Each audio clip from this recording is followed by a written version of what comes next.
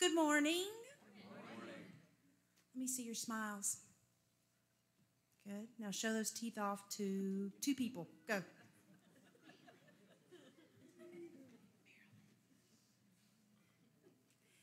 Again, good morning. Good to see you all here for worship. It's an exciting day, so let me tell you about it and some other things coming up. Hopefully you have looked over the bulletin, but if not, let's do that really quickly. Right after the service is our baked potato bar, and just come on down afterwards and we'll get started eating those taters and filling them up with some fixins. Now, we will have some to-go plates if you need to take your spud home, so just come on down. There's a few extra if you want to come. You're welcome to. All right, youth, we will meet tonight at 5 o'clock. College and young professionals on March 19th, which is 2 Sundays from now, we will have a luncheon, and we will meet at the Hanses, correct? Yes, they're behind me. Both of them are behind me. Sorry, I was looking for them. So just be prepared for that if you are college or a young professional. You fall in that category? Come on. And then do not forget about Wednesday night. Make sure that you sign up if you have not yet.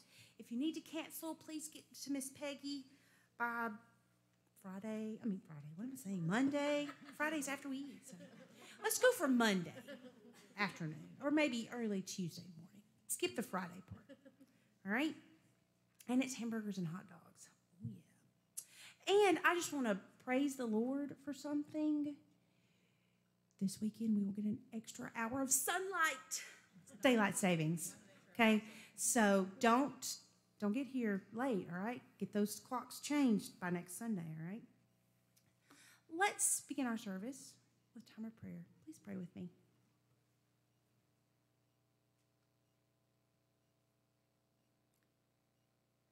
Good and glorious God, we are here in your presence to worship you. But we come with worries, frustrations, distractions, all of that gunk. May you just get rid of it for us so that our spirit is calm and our eyes, our hearts, our minds are focused on you this morning. May we give our all to you. Amen.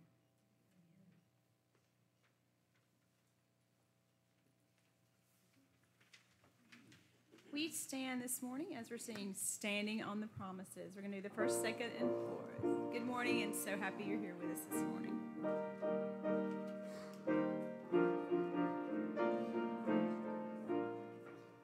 Standing on the promises of Christ my King, through eternal ages let his praises ring. Glory in the highest I will shout and sing, standing on the promises of God. Standing, standing on the promises of God, my Savior. Standing,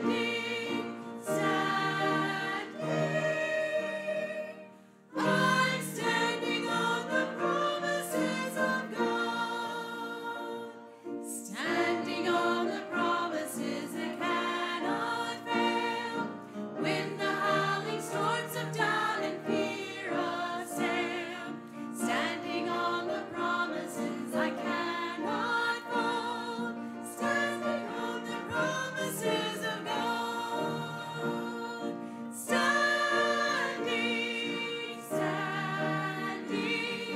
Standing on the promises of God, my Savior. Standing,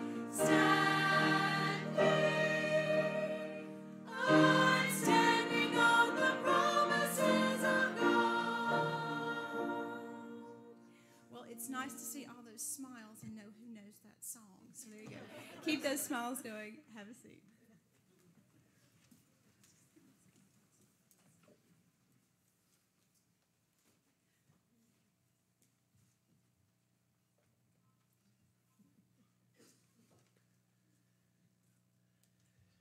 During the 40 days of Lent, the Christian church prepares to observe the Lord's passion and resurrection.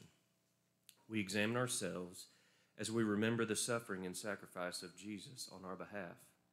In this season of repentance and fasting, we come to terms with our mortality and need for God's mercy. The candles around this cross represent Jesus' life and ministry. Each week we extinguish another candle as we draw closer to that dark day of crucifixion. As Jesus passed on from there, he saw a man called Matthew sitting at the tax booth, and he said to him, "Follow me," and he rose and followed him. And as Jesus reclined at a table in the house, behold, many tax collectors and sinners came and were reclining with Jesus and his disciples. And when the Pharisees saw this, they said to his disciples, "Why does your teacher eat with tax collectors and sinners?" But when he heard it, he said, "Those who are well have no need of a physician, but those who are sick. Go and learn what this means. I desire mercy and not sacrifice, for I came not to call the righteous, but sinners." We extinguish the second candle as we remember the radical inclusion of Jesus' life and ministry.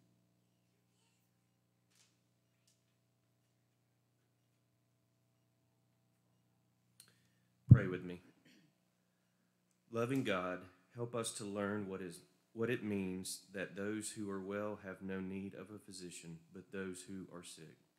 Help us to see in your call to discipleship a radical inclusion of those so many others deem sinners, unfit, unclean, and unwelcome. In this season, as we draw closer to your cross, help us to see in your life, death, and resurrection the power of an all-inclusive love. In Christ's name we pray. Amen.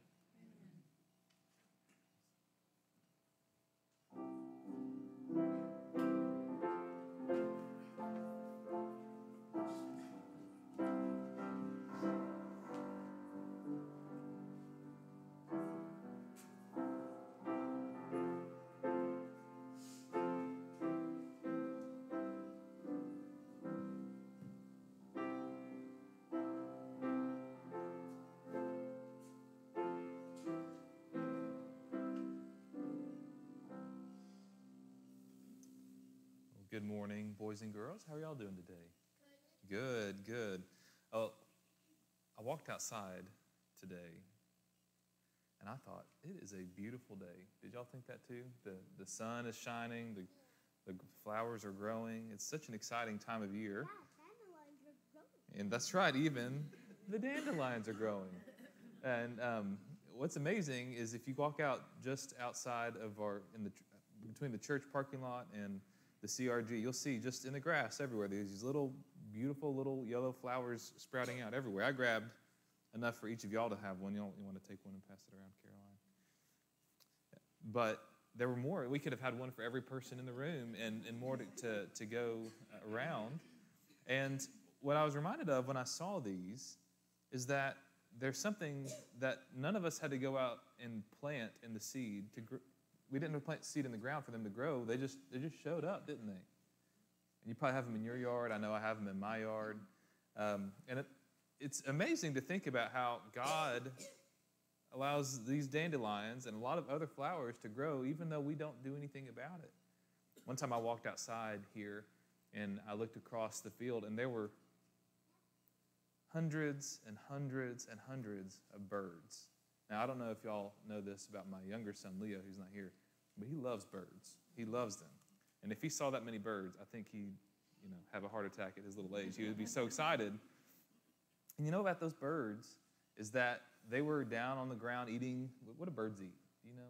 What do birds eat? Yeah, they eat seed, they eat worms. What else do they eat?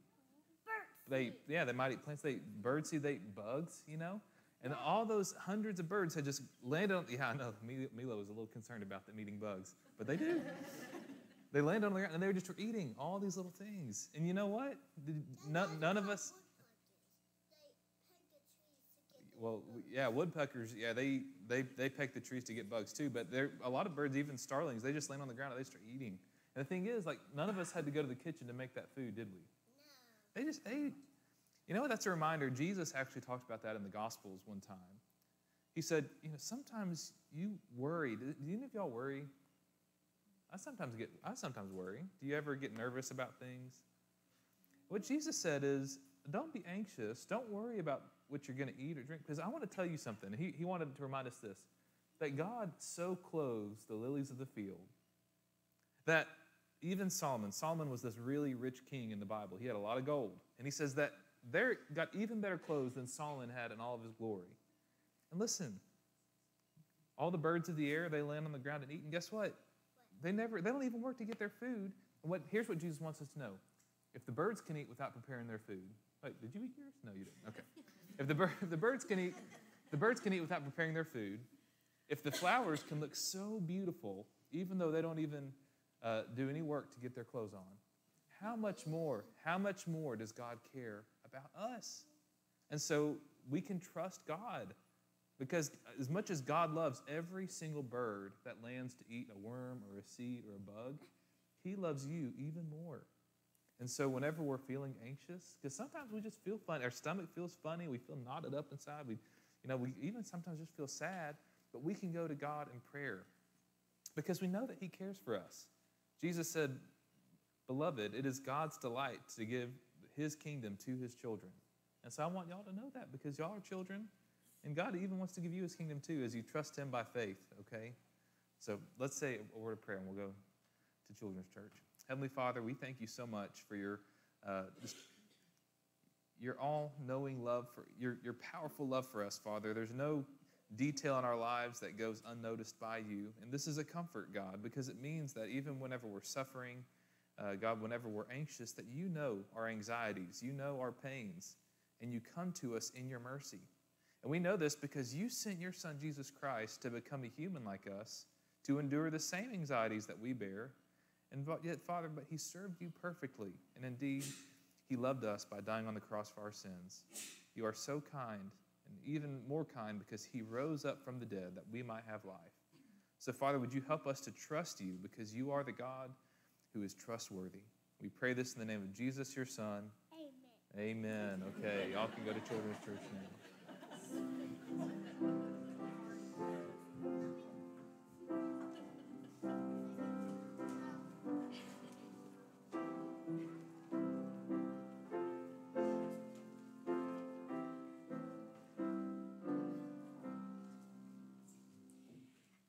Love to have you join us after you enjoy that baked potato. We're actually going to go ahead and rehearse in the choir room right after lunch today. So if you join us, we're working on our song for next week and our songs for Easter. So we would love to have one and all join us. So we'll hopefully see you after lunch today. Let's stand again and sing "Sunshine in My Soul." If you're using a hymnal, it's hymn 499.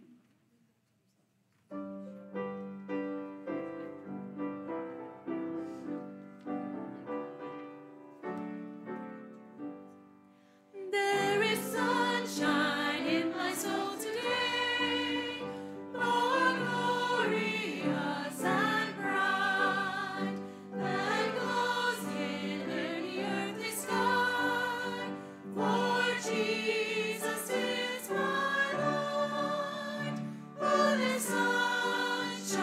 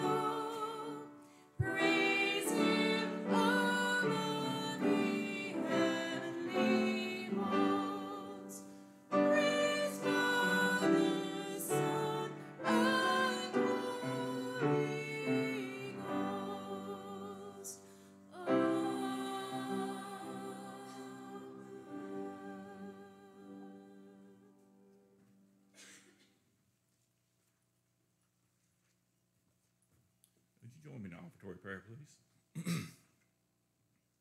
Jesus, compared to others in the world, we are a wealthy people. We pray this morning that you would help us to be generous with what we have and to even more realize that the life you give us is much more valuable than anything we could ever accumulate. We pray today that you will help us to be generous with what we have. Please bless the offerings that are gathered this morning. In your name we pray. Amen.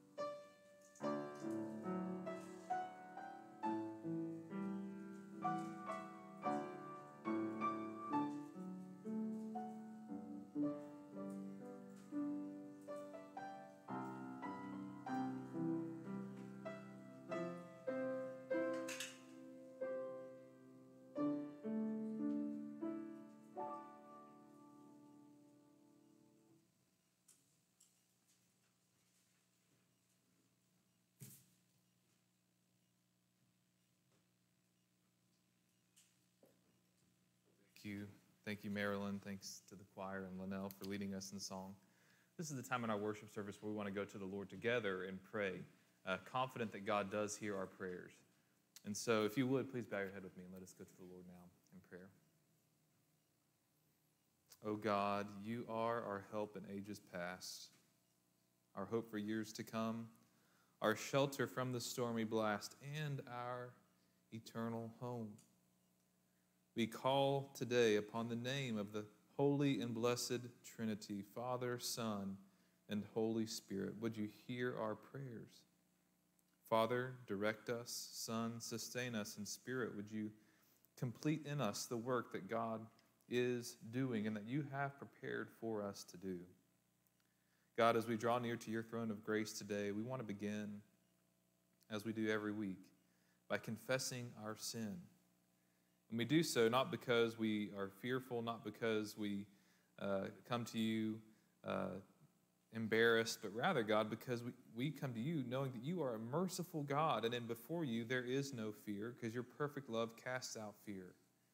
In you there is no shame, because, Father, you have delivered us from our sin. And your word says that if we confess our sin, you are faithful and just to forgive us of our sin and to cleanse us from all unrighteousness.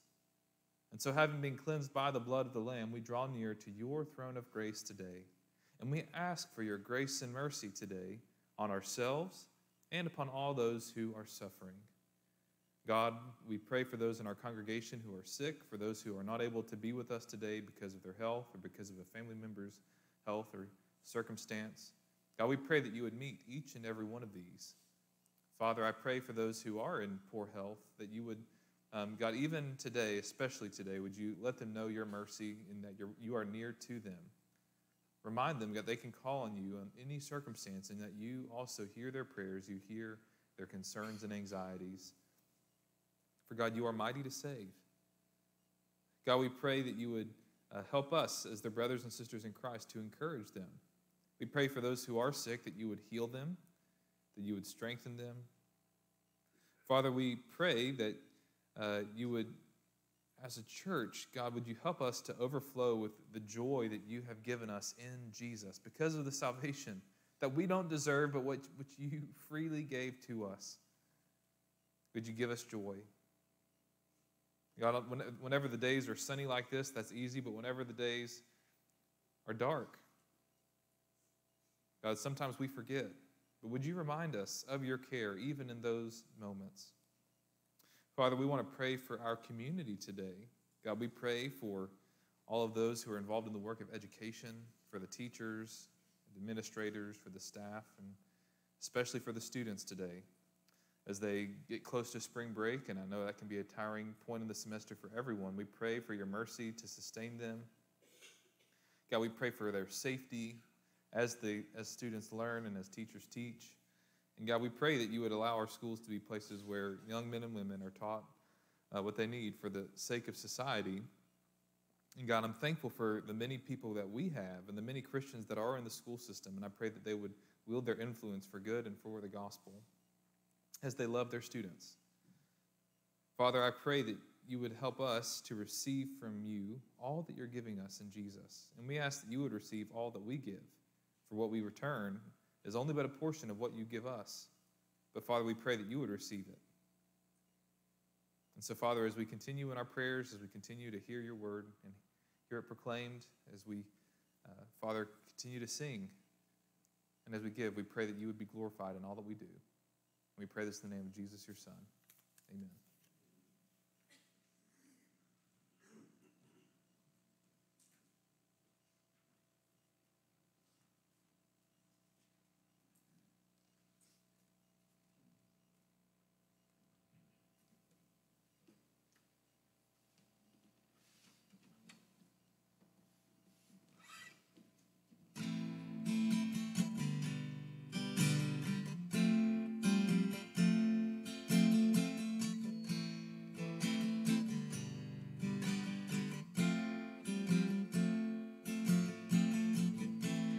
I had added it up. I had made all my plans, but the road I had paved turned into dust, and I just didn't understand. I prayed for you to show up.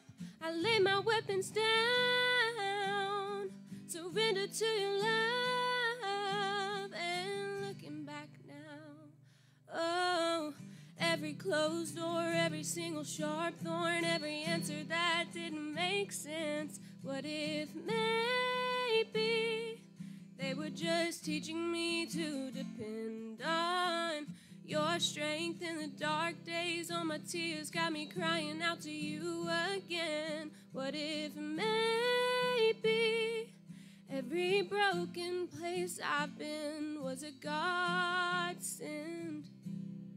A godsend. It was a godsend.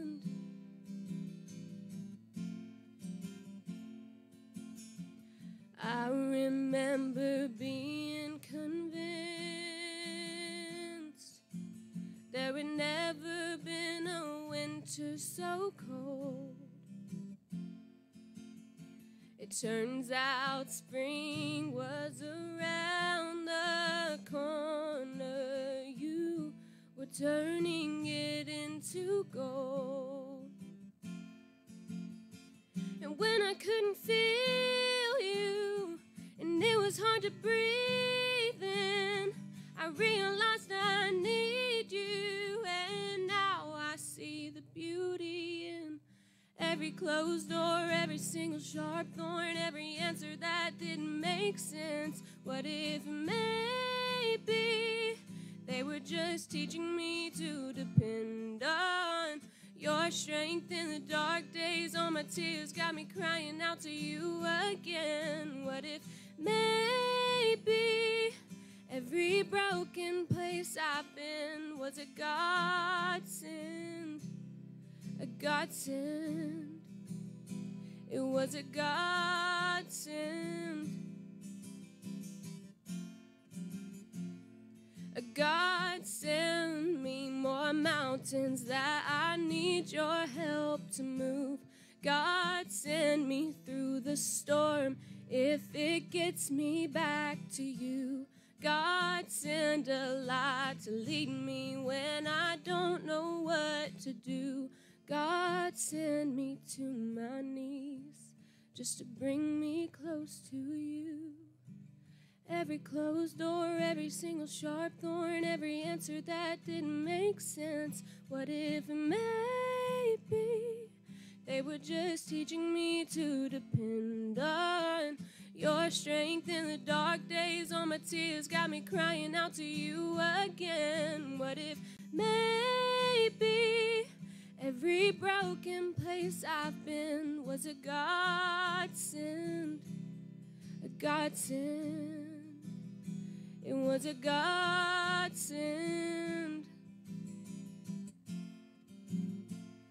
A godsend. A godsend. It was a godsend, even when I didn't know it then.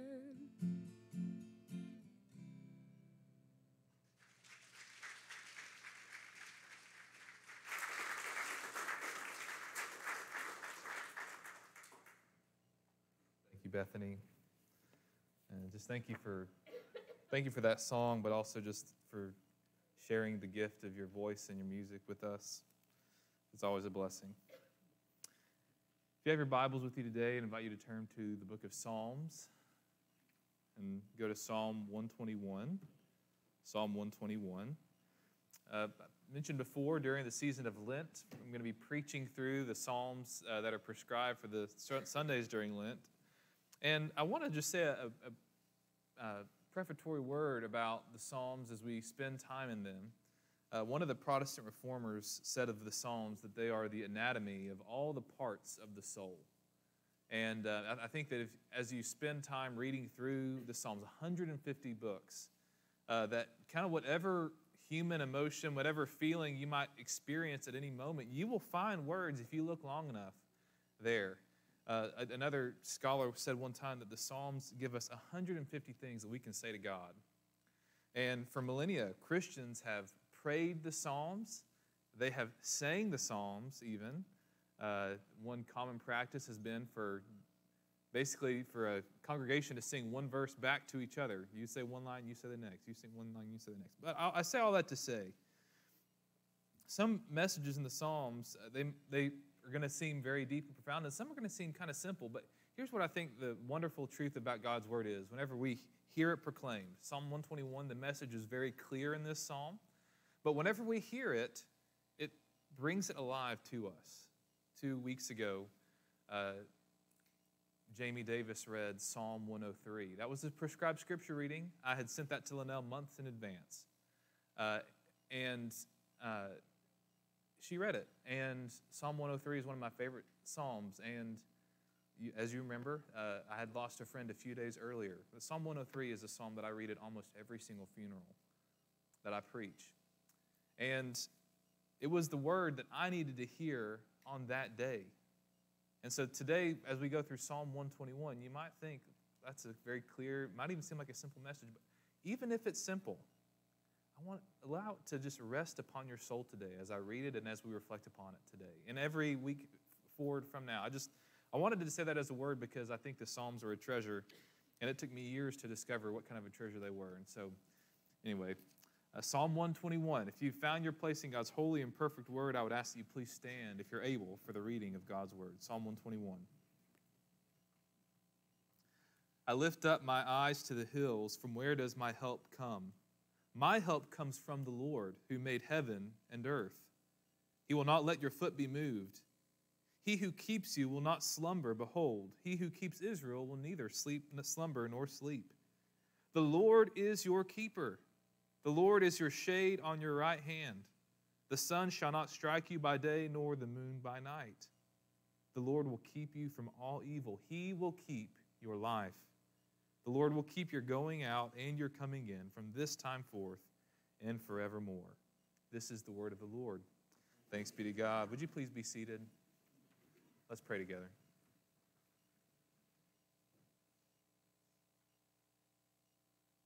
Father, would you speak now, for your servants are listening. And we pray for this in the name of the Father, and of the Son, and of the Holy Spirit. Amen. Amen. It's hard to believe that in just a few weeks' time, we will all kind of remember. I don't want to say celebrate. It's not something to celebrate. But we will all remember the 3-year anniversary of the week that changed our lives. Can you believe it's almost been 3 years since COVID made us go home, complete semesters over the computer, start working remotely from our houses if we were able to? I think it's a mercy from God that, for the most part, right, 99% of our lives are somewhat back to normal, although we know that it's now going to always be among us, right? Even a few weeks ago, I mentioned I lost my friend. One of the things that he had at the very end was COVID, and that's always going to be something that we share from now on. I bring this up. I'm not interested this morning in relitigating old disputes, so I just, about, how did the government respond? Was that appropriate? What about vaccines or not? So if you heard me mention COVID and you started to pick up your axe to grind it, I'm going to ask not just that you bury the hatchet, but I want you to go burn it, and I'm serious about that. The longer we keep those axes in hand, the longer that we keep them as a tool in our shed, the longer it's going to be before we can get back to have peace. And so I'm just going to ask, that's not why I'm saying this today. One thing that we had to do when we stayed home was we had to convert everything online. And even our schools, right? Colleges send the students home, finish the semester online. The seminary that I went to had never offered an online class. They prioritized in-person learning. And they had to go online for the first time in 31 years. Right, but even elementary school students were sent home, and especially in places like this area, the internet wasn't really great for that, but they still had to do it. It was hard for everyone. Parents and adults were struggling, especially if you normally work at work, but you had to bring your work home. You had to bring your work home with kids around. And one thing that we heard early on to assure ourselves was, don't worry about the kids. They'll be all right. They're like rubber. They'll bounce back. So we know it's tough. It's going to seem tough, but they're resilient. And maybe that was true for like a week or two, maybe even a month or two as we finished that spring semester. But what became very clear, especially as students went back to school in the fall of 2020, is the kids ain't all right. And what do I mean by that? Well, again, many of you are teachers. You've experienced the fruit of that, the lost year of learning, it's called, that students experienced. But what I want to particularly reflect on today is how COVID has affected the rates of depression and anxiety among young people. Just listen to these stats. It's something that researchers have followed for years. In 2003, so now we're going back 20 years, 5.4% of children aged 6 to 17 had ever been diagnosed with depression or anxiety. 5.4%. 2008, 5 years later, that number was up to 8%. In 2011, 2012, it was 8.4%. So it's steadily increasing. By 2019, listen to this, by 2019, so this is a year before COVID hit, that rate had increased from 8% to 15% of children who had had a major depressive episode, not at any point in their lives, but in the last year. Moreover, 36.7% said that they'd had persistent feelings of sadness, hopelessness, and anxiety. And that was before COVID. You want to know what the post-COVID rates are? These numbers came out last week from 2021. Nearly 60%. Did you hear what I said? 60% of teenage girls reported that they experienced sadness and hopelessness for an extended period of time in the prior year. 60%. Moreover, 1/3 of teenage girls had seriously considered suicide in the last year. The rates are lower for boys, but they're still higher than they were. And these are just a couple of the mental health issues that are ailing students today. You may have heard recently about the Asbury Revival. I wrote about it in my monthly newsletter. You can find out information online. But at Asbury College in Kentucky, there was a revival that broke out among students, and tens of thousands of people came to Wilmore, Kentucky, south of Lexington, to see, and college students from across the country participated in that. And what people who went and reported on said, what's interesting about what's happening in this revival, the students are asking questions and they're coming to God asking, they're not wondering, does God exist or is God good? That's not on their radar. What they're asking is, does the gospel address my depression? Does God care about my anxieties and my struggles and my identity? And some of you might be here thinking, well, who cares about those questions? My parents lived through the Great Depression. The greatest generation fought in the multiple wars, and they came back, and they didn't deal with those things. They didn't deal with those struggles. Kids these days need to stop watching TV, get off their phones and social media, and they need to do something productive. Now, even if there was some truth to what you said, I want you to ask, how many people do you think came to faith in Jesus Christ because someone told them, kids these days? That response would be like to see someone drowning and they're asking for help. They're throwing their arms out, and instead of jumping in, even though you're nearby, you just say, well, shouldn't you have learned how to swim? It's not just unloving, but it's wanton neglect. And after all, it's not just teenagers who experience anxiety and depression. Many of us have at some points during our life. Some of you might be even in the present. Sometimes it lasts for a day or a few weeks, maybe a month.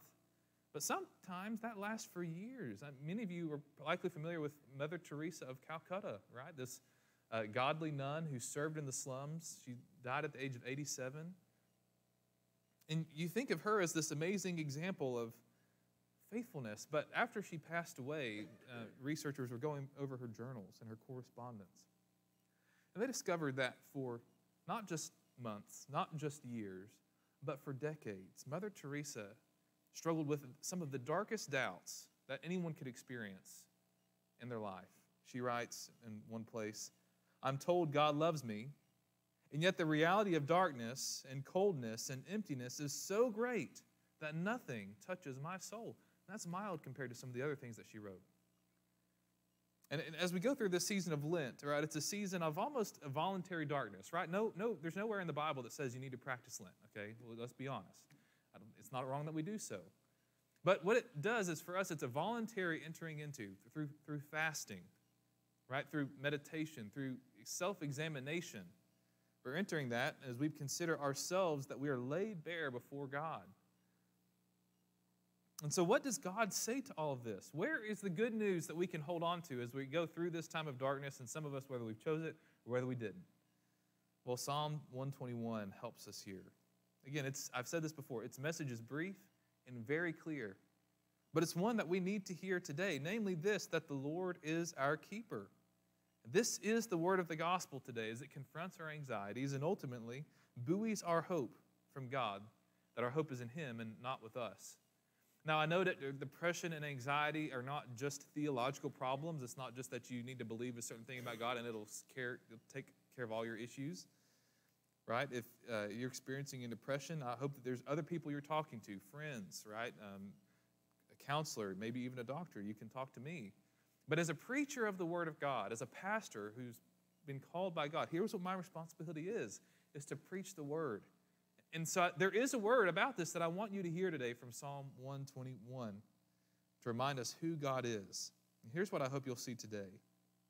That though we may be anxious, God is mighty to save and will care for us in every trial as we worship and serve Him. Though we may be anxious, God is mighty to save and will care for us in every trial as we worship and serve Him. Well, as you look in your Bible today, at the very beginning of Psalm 121, there's this there's this little line right before the psalm actually starts. It's called a psalm of ascents. That's listed from Psalm 120 to 134. in your Bibles. And the reason it's given that title is that these psalms were a collection of psalms that pilgrims would sing and recite as they journeyed to Jerusalem for different festivals. And one thing you constantly read about in the Old Testament is that people go up to Jerusalem. They are ascending to Jerusalem, to Zion, because it's literally on a hill. You've got to traverse through mountainous terrain to get there. They're not super tall mountains. It's kind of like around here, honestly, just a little bit more dry and arid. But the pilgrim is ascending. They're singing this song as they go to the temple. Maybe it's at Passover or at the Feast of Pentecost. Maybe it's for the Feast of Booths. But they're on the way, and they're singing this psalm. And the psalmist, as they're going on the pilgrimage to the temple, to where God is, they're reflecting upon God's care for them. And so the first thing that we see in the psalm is that the psalmist is crying out to the Lord, our helper. The psalmist is crying out to the Lord, our helper. He looks up and asks in verse 1, I lift up my eyes to the hills. From where does my help come from? And the answer to this question is, well, my help comes from the Lord, from Yahweh, who made heaven and earth. And this is the first point, again, that the God who creates us is our helper, and we can cry out to him. Again, the psalmist, as they're going on their journey, they're looking up the hills because they're walking through. And as they're looking up, they would notice the dangers that are all around, right? Any journey is difficult, but they didn't have, gas stations and convenience stores to stop at on the way there. They were walking. And as they're walking through the mountains, the terrain is rough and difficult. There are wild animals. There is the potential of robbers and dangers who could attack you. The sun, the wind, and the rain, all the elements each bring their own peril as you take that journey. Probably would be about 2 days for most people throughout Israel. And moreover, there's one thing that a pilgrim experiences, which is the false summit. So you're going up a hill, and you think, I'm almost there. I can't wait.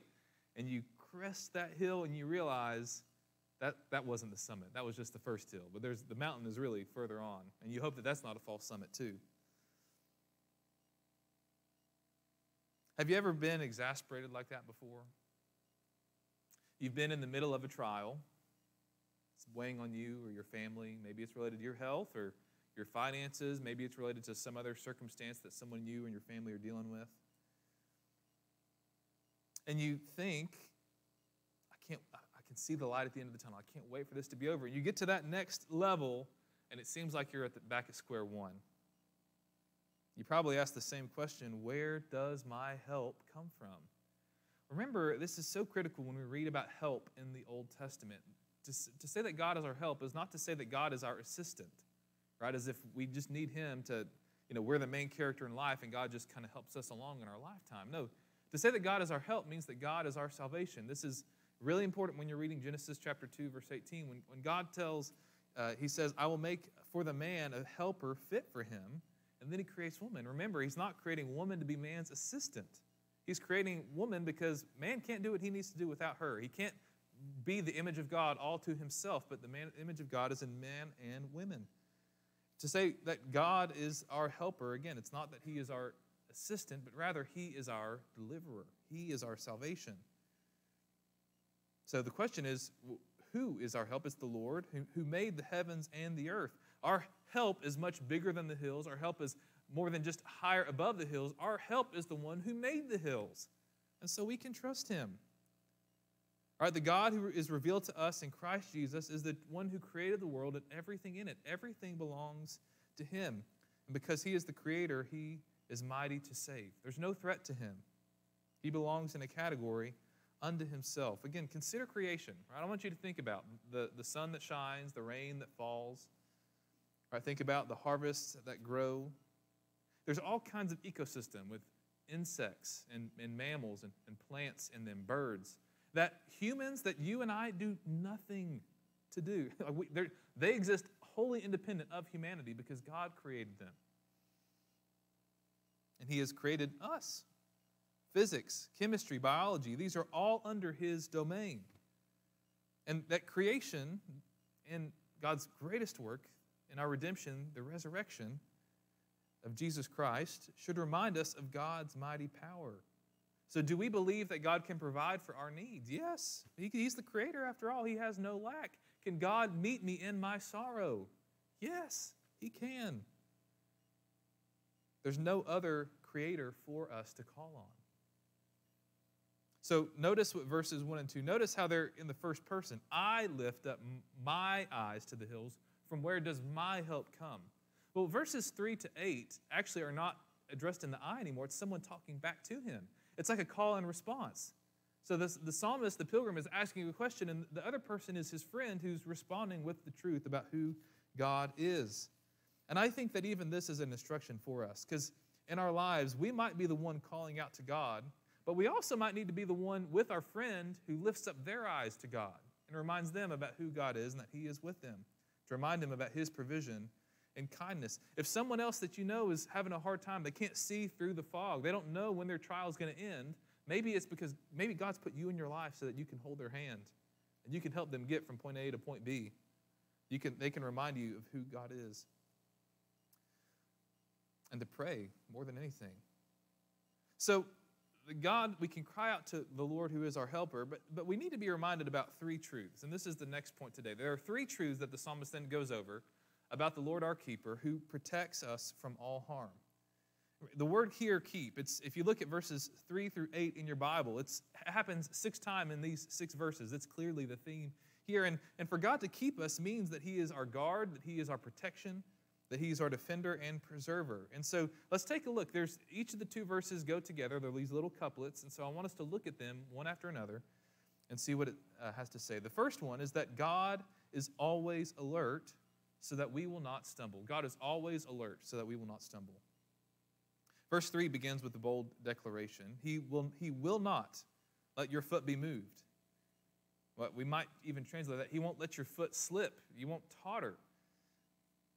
We're all prone in our lives to stumbling, whether it's because of our sin or maybe we face some form of opposition and we waver in the face of that opposition. But we need to remember that God is our rock and our Redeemer. That's one of the true things about who God is. Remember Jesus' parable in the Sermon on the Mount about the person who builds their house. They dig down deep so that their house can be not built upon sand, but upon the rock. So that when the trials of life come, their life is established on faith, not on faith upon God Himself, not based upon things that would fall away. God gives us staying power because His word is true, and therefore we won't give way before the wicked. All right, God is always watching us to help us. Often we think about God's omniscience. That's the word. That's a funky word that just means that God knows all things. He's all-knowing. And often that can scare us because it can maybe treat God like He is this, we think of like a surveillance state. Well, it is true that God knows everything we're doing, but it's not just because He is the, examiner who's watching every single thing you do. But here's another thing that God's omniscience means. We need to hold on to this truth. It means that God has perfect knowledge. He knows exactly when and how we are struggling. He also knows exactly when and how to help. Look at this. Verse 3 continues. It says, He will not let your foot be moved. He who keeps you will not slumber. Behold, He who keeps Israel will neither slumber nor sleep. God does not need to rest. Right? In Genesis chapter 2, we're told that God rests on the 7th day of creation. But that's not because He ran out of power and He had to take a break. It's because He was done. And moreover, He was building in for us a day of rest for creation to observe, that we would understand that work was not made to own us, but rather that God gave us the creation, and He gave us a day upon which we can rest. Right? We can't just keep going 7 days a week and still be healthy. One of the things it meant to rest on the 7th day, to not go and harvest your field, to not go and work out there, is that you had to trust God for that day. You had to plan in faith for that day. Right? And even when it seems like God is sleeping, sometimes the psalmist will say this in other places. God, wake up, rouse yourself, get up and do something. It's not because God wasn't there, it's because we don't know where He is, and we're just calling upon Him in that moment. It's not because He was absent. I want you to think about Matthew 8, verse 23 to 24. There, Jesus gets in a boat with His disciples and goes out in the ocean. And then in verse 24, it says, Behold, there arose a great storm on the sea, so that the boat was being swamped by the waves, but He was asleep. Now notice the order, just take a look at that for just a minute. Notice the order in which Matthew gives us the information. He doesn't say they got in the boat, Jesus fell asleep, and then a storm came. What does it say? No, the storm came, started blowing us around, and Jesus was asleep. Right? Jesus was he's fully God and fully man. He was resting in his human form, but as God, he was in control. The disciples wake him up in a panic and say, Lord, please do something. And it says Jesus stood and he rebuked the wind. That's something that only God can do. Right? There was no risk for the disciples in that moment because God was keeping them. Right? God is different from us, but you and I, we're human. And it's important to we think about the difference between God and humanity. Right? The ancient philosopher Protagoras, he said that man is the measure of all things. And in the Renaissance, people picked up on this. Right? We are the standard and authority. Everything needs to be assessed and measured according to humanity. And, you might think about some great things that humanity has invented. Right? Think about airplanes. Right? If you'd have told someone 300 years ago, we make this, metal box and put wings on it and put combustible fuel on the inside of it, will we actually be able to go from New York City to Los Angeles in just a couple hours? I mean, they would have, thought you were absolutely crazy. You can think about medicines, think about skyscrapers, the internet, things that require a lot of people to build, and you can think, man, does some pretty good things. But consider this. Humans, for all of our power, we spend about a third of our lives unconscious and vulnerable. We have to sleep. We can't keep going. And moreover, even the wisest of humans makes errors in judgment. It shows us one difference between God and us, and it's a reminder that God is God and I am not. And that's actually a very good thing. This powerful God, he cares for me. He doesn't rest, and therefore he will not let us stumble. He's not distant and aloof, just, set the earth spinning and just steps back to see what's going to happen. He's intimately involved in our lives. And he's always alert, so we will not stumble. So that's the first truth. The second truth is this, that God is our shade, so we will be refreshed.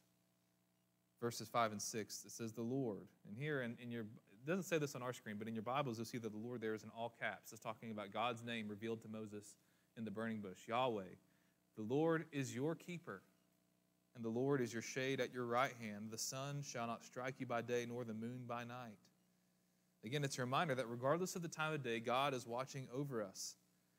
The pilgrim walking to Jerusalem on his journey would walk through sun-scorched earth, and shade wasn't just a matter of refreshment, it was a matter of survival. You needed rest. I remember whenever I played football in high school, and we'd have practice in early August when it's 98 degrees outside and the sun is bearing down, and you're practicing at 4 p.m. in the afternoon, and you feel like you're sweating a gallon a day, and you're drenched from head to toe, but it's hot, and you feel the breeze blow through. It blows through your helmet. You can feel it on the top of your head. It penetrates your football pads, and it just feels cool and amazing.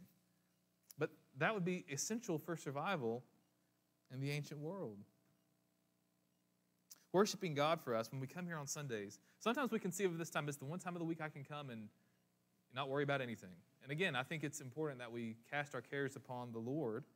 Right? Worship for God, it's more than rest, though. It's also, it's our privilege and duty that we have to come before God and praise his name. But I do want to say that there is something about worshiping God together in the gathered assembly of the people that reinvigorates us. To stand with the people of God, to sing praises, to hear the word read aloud and proclaimed, to pray together, that encourages us. So even hearing Psalm 121 read aloud might remind you of the way in which God is caring for you today. The Lord is our refreshing. The Lord is our shade, so we will be refreshed because he cares. So the first thing, God is always alert, so we will not stumble. God is our shade, so we will be refreshed. And the third truth here today is that God is our guardian, so we will be safe in his care. God is our guardian, so we will be safe in his care. Look at verse 7. The Lord will keep you from all evil. He will keep your life. In the Old Testament, evil is a word that can mean, whenever we use evil today, we typically mean something that's just so terrible and depraved that we can hardly imagine it. But in the Old Testament, evil, just the word itself, not the concept, but the word itself, can mean anywhere from just bad, like something can be evil and just be bad, and it can mean the really awful, wicked things. But the kinds of evil that we need protection from harms, right, from people and from things that would hurt us. We also need protection from our own sin, right? We know that our hearts are prone to wander, and we need God's care. Regardless of the form or shape evil may take, God can keep us and from it all and defend our life. But how can God keep us? I want us to talk about just 3 practical ways real fast that the Lord keeps us.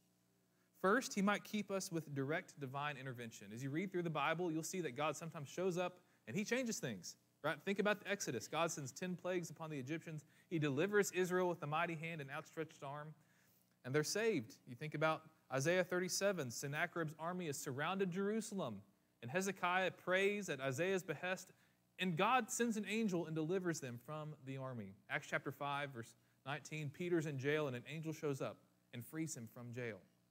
Okay, so there's ways in which God can directly intervene in our lives to keep us. Another way in which God can keep us is just by using the normal circumstances of our life. Right? Maybe you're late from work one day because God was helping you, God was keeping you from a car accident. Or maybe he gave you a promotion so he could provide for your family. Or maybe he didn't give you a promotion because he knows that you would have been under an abusive, manipulative boss and he wanted to keep you from that. Okay, we don't know. This is where the interpretation of what God's doing in our life is challenging. But God can use the normal circumstances in our life to keep us from harm. And third, another way in which God keeps us, this is the ordinary means of grace, is with the church, with our Christian friends. Right? God has not called us to follow Jesus on our own with no one to help us, but he's given us one another. And that means on those days that you're having a hard time, someone can encourage you, and whenever you know someone else is having a hard time, he's calling you to encourage others. We should not trivialize our Christian friends. And in each of these 3 scenarios, whether it's direct divine intervention, working through our circumstances, or working through people, we have to be willing to listen to God's care and to see his hand of love in our lives. Verse 8 says this, the Lord will keep you in your going out and your coming in from this time forth and forevermore. Wherever we go and whenever we go, God is with us. It's like what Jesus said at the end of the Great Commission. Right? We want to be a people of the Great Commission, making disciples of all nations as Jesus commanded us. But the last thing he says is, behold, I am with you always, even to the end of the age. This shapes how we pray. Think about Philippians chapter 4, verses 5 and 7. The Lord is at hand, therefore do not be anxious about anything, but in everything by prayer and supplication with thanksgiving, let your requests be made known to God, and the peace of God, which surpasses all understanding, will guard your hearts and your minds in Christ Jesus. Remember this, that though we may be anxious, God is mighty to save and will care for us in every trial as we worship and serve him. You might be going through a trial right now. I know many of you are, and I know some of the things that you're going through, but I also know that there are more trials here in the room today than I have knowledge of. Again, my first exhortation would be, if you need help, please reach out. We can pray for you. We can maybe even mobilize to help change something, but we want to care for you. But I also want you to know this, that God is your keeper. God is your keeper. And I think the more you pray about this and the more you meditate upon it, the more you realize its truth in every day, in every circumstance. I listened to a podcast interview this past week with Ivan Rusin, who is the president of the Evangelical Theological Seminary in Kyiv, Ukraine. It's in Bucha, Ukraine, about 5 miles outside of Kyiv. And he said since February 24th of last year, he's had to lead his seminary through war. The day that the war began, his house was about 5 miles away. And he said, I couldn't get to the job all of a sudden because the bridge had been blown up.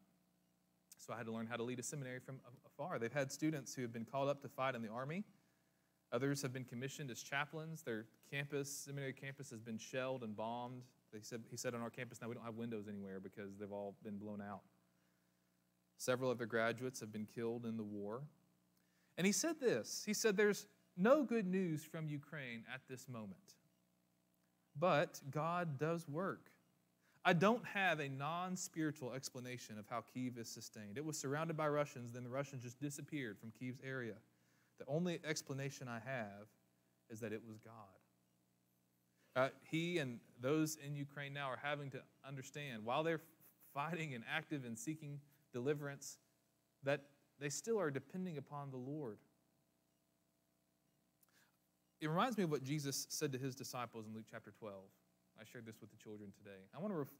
As I come to a close today, I want us to reflect upon this text because I think it sums up one way in which we experience the Lord as our keeper. It says, and he said to his disciples, therefore I will tell you, do not be anxious about your life, what you will eat, nor about your body what you will put on. For life is more than food, the body more than clothing.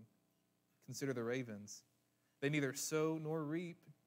They have neither storehouse nor barn, and yet God feeds them. Of how much more value are you than the birds? And which of you, by being anxious, can add a single hour to his span of life? If you're not able to do a small thing as that, why are you anxious about the rest? Consider the lilies, how they grow. They neither toil nor spin. And yet I tell you, even Solomon in all his glory was not arrayed like one of these. But if God so clothes the grass, which is alive in the field today, and tomorrow is thrown into the oven, how much more will he clothe you, O you of little faith? And do not seek what you are to eat, what you're to drink, nor be worried. For all the nations of the world seek after these things, and your Father knows that you need them. Instead, seek his kingdom, and these things will be added to you. Fear not, little flock, for it is your Father's good pleasure to give you the kingdom. Sell your possessions, give to the needy, provide yourselves with money bags that do not grow old, and a treasure in heaven that does not fail, where no thief approaches and no moth destroys. For where your treasure is, there will your heart be also. There have been seasons in my life where I had to read that and pray that every single day. And probably the seasons where I wasn't, I should have been. As a reminder that God does care for us. He knows our care even more greatly than we do. And it's also a reminder that we are to live our lives directed to the future. It is God's good pleasure to give us the kingdom. And there's a place where if we're trusting God, if we're storing up treasures for ourselves that can't be taken away, one day we're going to get there. We're going to see the treasure that God has been storing on our account. And hopefully that treasure, it's not super precious possessions, it's other people. The treasure is God himself. And one day, whether we die on this earth or the Lord Jesus comes back and takes us, right, the thing that we will have is God, who is our keeper, the one who delivered us from death by the death of his own Son, and who gives us life through the life of his Son, who conquered death in the resurrection. We will have him. And we'll live in that land where there will be no more tears, nor sorrow, no crying anymore, because the Lord himself will wipe away every single tear from our eyes. And so, brothers and sisters, today, let us cast our cares upon the Lord because he cares for us. If you would, please bow your head with me and let us pray. God, you are so good, and you give us many good things. You care for us. Would you help us to trust you? You know that we have no power in ourselves to help ourselves. Would you keep us both outwardly in our bodies and inwardly in our souls, that we may be defended from all adversities that may happen to the body and from all evil thoughts that may assault and hurt our souls. Through Jesus Christ our Lord, who reigns and lives with you and the Holy Spirit, one God, forever and ever. Amen.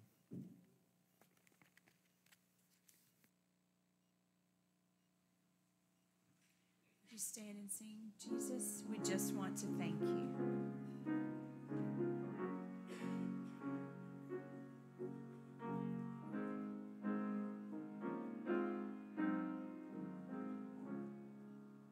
Jesus, we just want to thank you.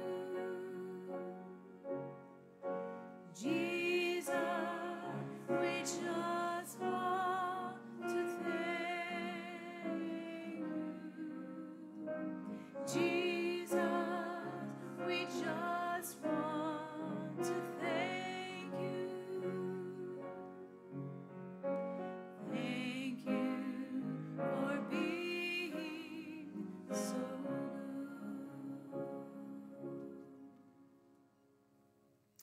You may be seated. Just a reminder, we have our loaded baked potato bar ready for us in the gym today, so I hope that you'll join us for our meal today. So as we go, I'm going to bless the food, and if you see people who are flitting about in the gym before you get in there, they're standing behind the tables refilling the cheese and bacon and sour cream so that you can enjoy your baked potato. If they're making sure that the drinks are refilled, would you thank them today? They've all walked out, so they don't know I'm saying this. So You saw them leave just a minute ago. So yeah, if you see them, do thank them for laboring their time and energy for this meal.